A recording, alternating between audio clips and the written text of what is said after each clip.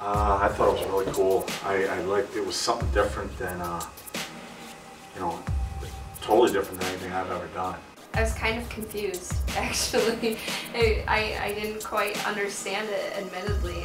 It wasn't until I read it out loud with Sheldon and Jesse there that everything kind of clicked together. I guess I was expecting something different, but then I actually read through it and he told me what kind of accent to play with, what kind of person Jason Arthur was, and it in my mind it just started to run away. What is going on? Like, what am I reading right now? It wasn't until I actually had everyone acting it out with me that everything clicked, and it was very bizarre and surreal. You know, after I saw Patrick Dunn and the way it all came out, I was I wanted to work with you guys again. It was so when he said he had a new project coming up, and he told me a little bit about it, and I read the script. I was stoked to do it. A lot. I didn't, until I got to know Jesse, the producer, until I got to know Jesse, the character just seemed like, your basic action character and everything like that, but then I saw who created the character, and how he was, and me and Jesse, we ended up having a lot in common, so I began to see a lot of the character, in me. I guess I could say a lot. I mean, the guy, going from the father that he was and then turning into that killing machine and not having no feelings, I could see that. If I lost everything that I care about, I totally submerge myself into something like that. Other than red hair, nothing. My character is very different than me, I think.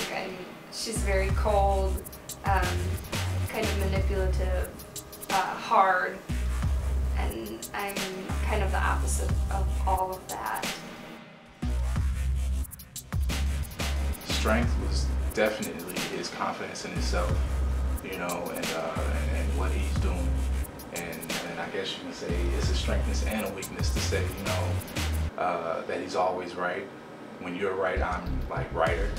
I guess you can say that. Strengths, I'd say she's very intelligent, very analytical. She knows what she wants to get that done. Weaknesses, she's cold, she's kind of a shell of a person, so I would say that's a pretty big fault. I don't think the guy had any weaknesses. He was just it's a brutal machine. I mean, that's. I mean, I guess the only weakness would be all that loss, but I guess he just transferred into rage and. Diedrich obviously had done this a few times, so he and I, we just got along immediately. We talked about films quite a bit. Sheldon, however, surprised the hell out of me.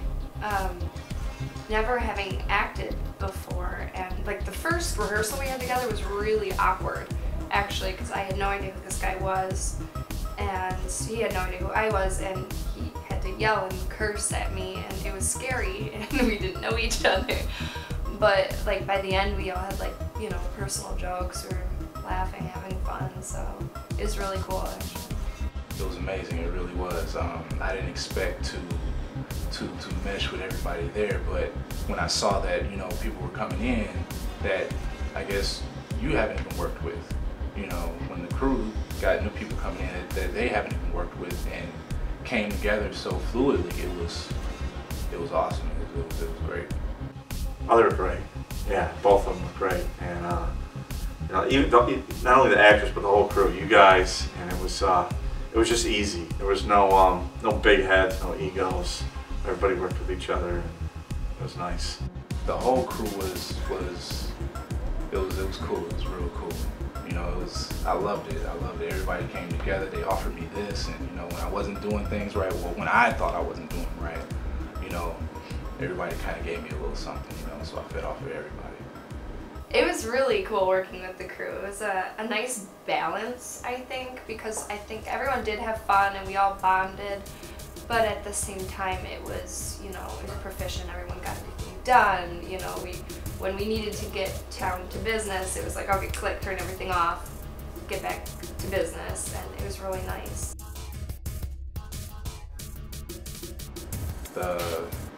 I guess you could say the script itself for the short is kind of deep, so every character has the potential to have his own backstory, to have his own film, feature film made if it came to that. But I see the characters going at least 3 more shows, I'd like to see a background on how everything developed and got to that point, how the extractor wound up into the mix of it, and why the government had done what it did, and how the whole backstory on it.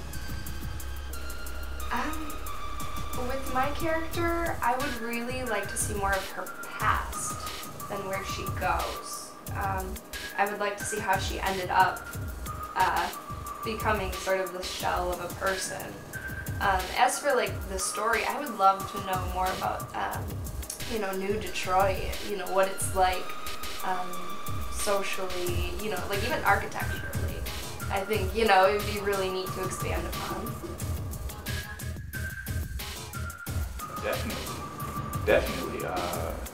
With, I guess you could say, with the combination of the both that you just mentioned, it can definitely have that success, especially with the cast and the crew, working together and working on it as well. Yes, I definitely do, because I think with films like that, they made people think, and contrary to popular belief, people do like to think once in a while.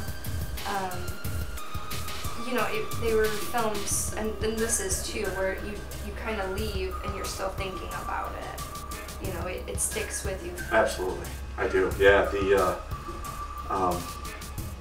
just the visual side of it, and then it's so the storyline could be deep. People could actually relate to it as far as like a government corrupt, and then all this stuff happens, and absolutely I can see this thing a summer blockbuster.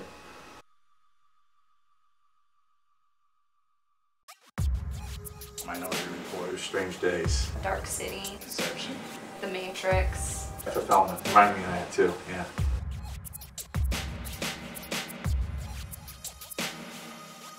It's unique because I don't think the stories have been touched. The story itself, it, like I said, it has the potential to. It kind of leaves you hanging on what every character is like. It's not like everything you see right now. It's almost like a live anime, Japanese anime, which has never been touched. I mean, we've even beaten Akira to the punch. That the story is deep. The story it has purpose. It has dialogue. It has relevance. It's very fresh. It makes you think, and I like the psychological aspect of it. People want to see what the best of Michigan filmmakers. This is